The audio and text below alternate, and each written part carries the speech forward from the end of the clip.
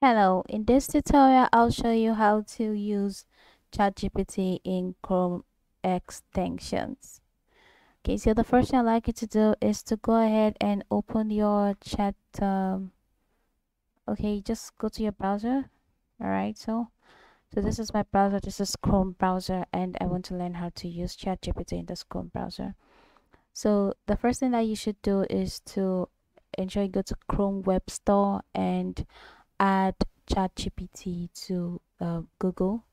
Once you do that, you can go to your extensions. You should check top right corner of your screen. You see some icons here. It says extensions, and you see that an extension has been added, which is like ChatGPT for Google. So go ahead and click it.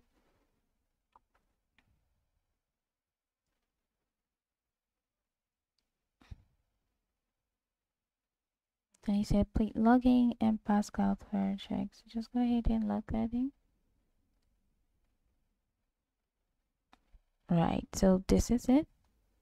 So right here now you're in your ChatGPT by going through the Chrome extension. So right here you can now use ChatGPT as much as you like. Send a message, explore options, explore your accounts, data control, general, clear chats, export chats, send a message, generate messages, generate responses, and just perform whatever activity or function that you want to perform in ChatGPT.